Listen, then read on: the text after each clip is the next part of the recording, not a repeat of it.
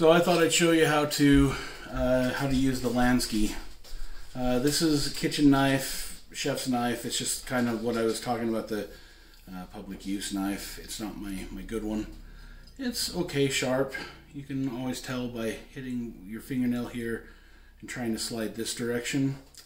If it catches, it's a pretty good indication that it's sharp. I like the paper test, and this one, not very sharp. Right? It has a couple of things on the blade that are making it snag, but we're gonna fix that. So the first thing that I do is I have a Sharpie marker and some tape, and what I do is I'm gonna grab some tape and I'm gonna wrap the spine of the knife in tape. This is actually thicker than what I usually use, but I can't find my roll of tape. This is just to protect the knife itself, because we're going to clamp it into here, right? You do need a Phillips screwdriver here. I generally just kind of slide it in so that I don't have to worry about it. And what I want to do is I want to get it positioned such in the clamp that I don't have a whole lot of this edge out here hanging out, because the knife will bend. And as you're pushing on it, it can actually change the angle of the blade.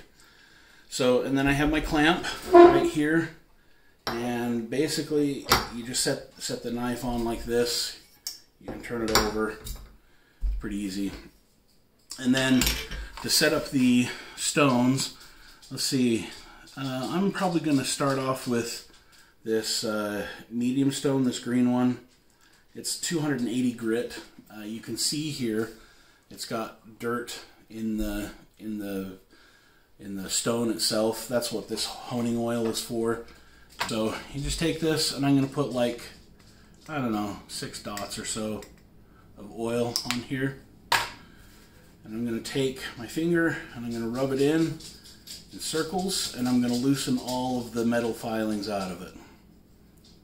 You can see here that hopefully you can see it on the camera, but you can see that I've gotten a lot of it off.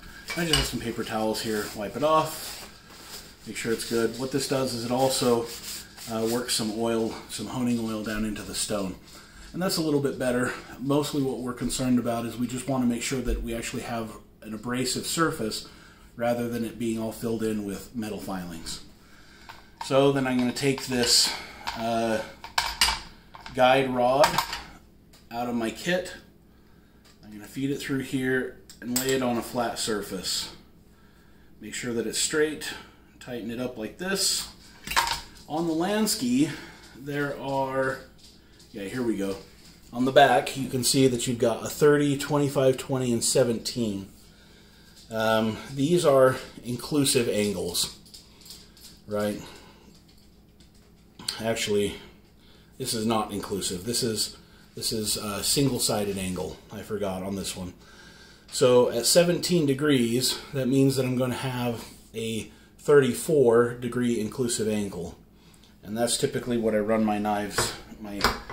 It's actually a little bit more than what I what I like to do, but it's as low as I can get on this one. So before I start sharpening, I'm going to take my Sharpie. I'm just going to color the cutting edge of this knife all the way up on both sides. That way I know that I'm going to get that whole cutting surface. So essentially what we do is I'm just going to take this, I'm going to slap it in here, and I'm just going to start working this edge. The trick to this one is I have to hold it sideways and put some pressure on here, and then I'm just going to take this in one stroke, and I'm just going to work it like this. You don't want to do this. You want to make sure that you're always moving in towards the blade. You want to be careful also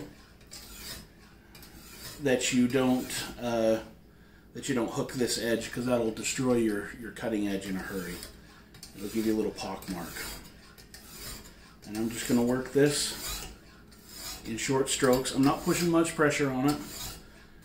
Where I'm actually on this knife, because I free-handed it out on my belt sander last, I do have to work a little bit more.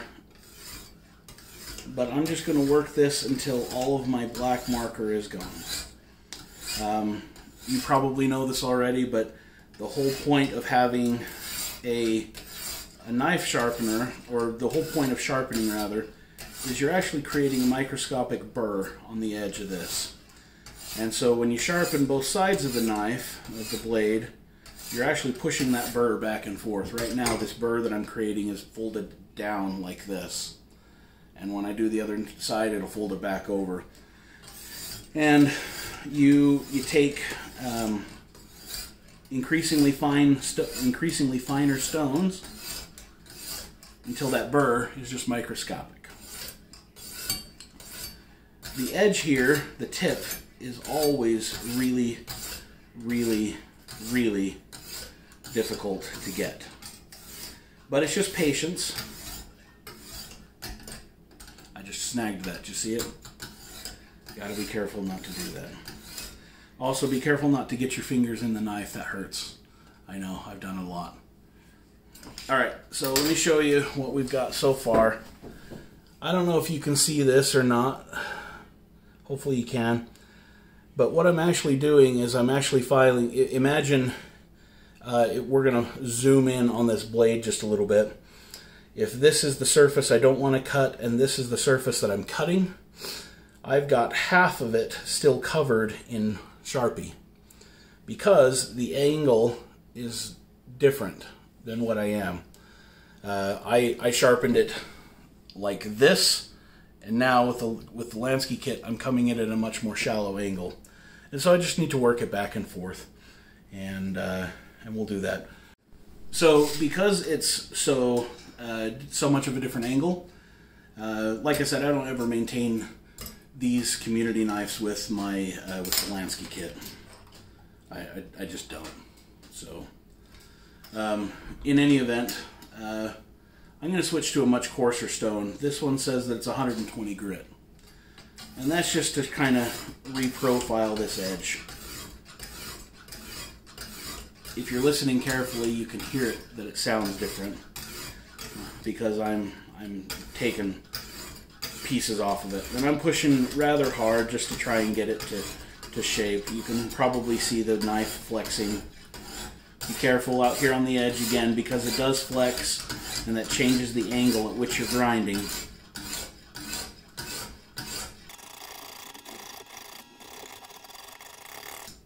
That's looking better.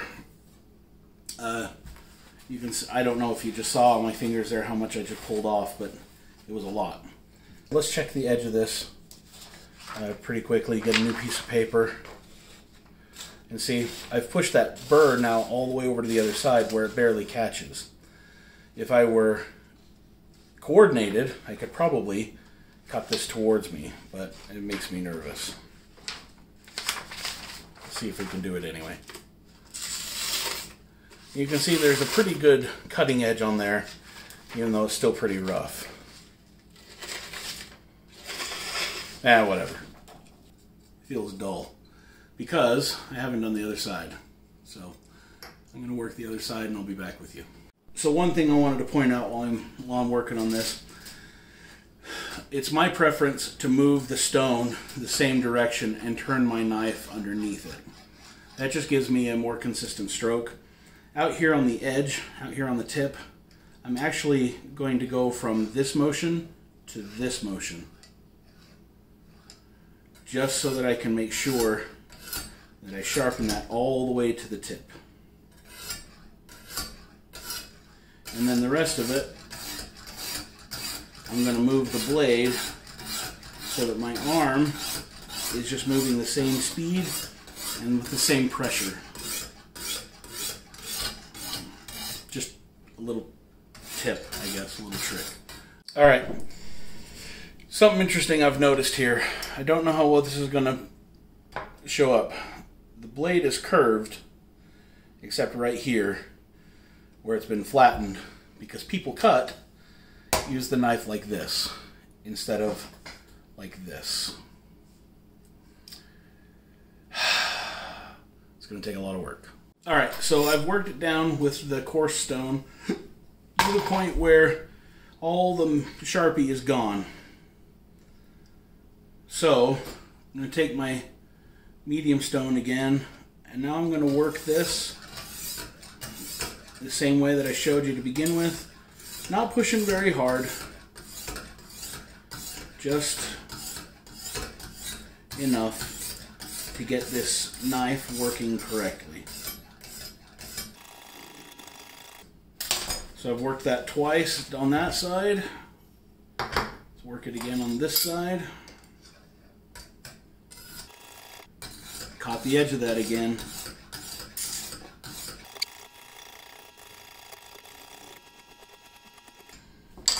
Alright, that should give me enough of an edge. Now, yeah, that feels pretty solid. That it's starting to bite the nail. And in some places it's better than in others. But like, that's sharper probably than what you'd get out of, you know, store-bought knife. Unless you're buying a good knife, you know. It's probably about the edge that came on this thing to begin with. So now I'm going to move to my 600 grit. You can probably see the difference. It's much, much finer. Same thing here. We're just going to throw a couple drops of oil on it. That's probably too much. Just work it in. Yeah, look at that changing color there. It means I'm getting all the filings out. That's good.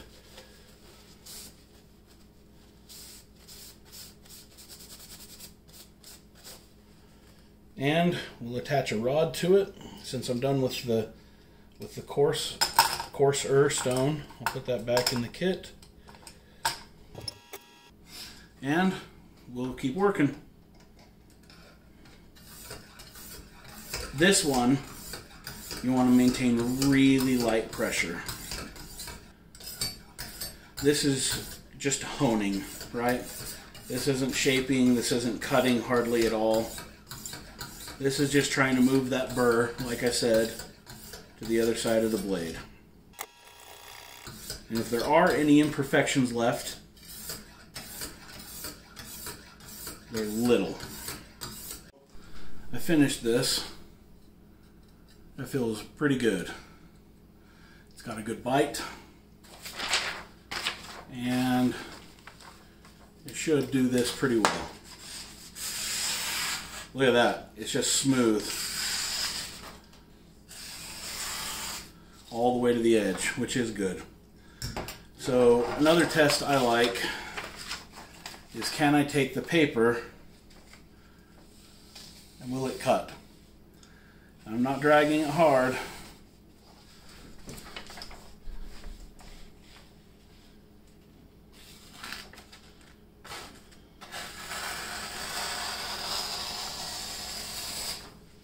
It's pretty sharp. How sharp is pretty sharp?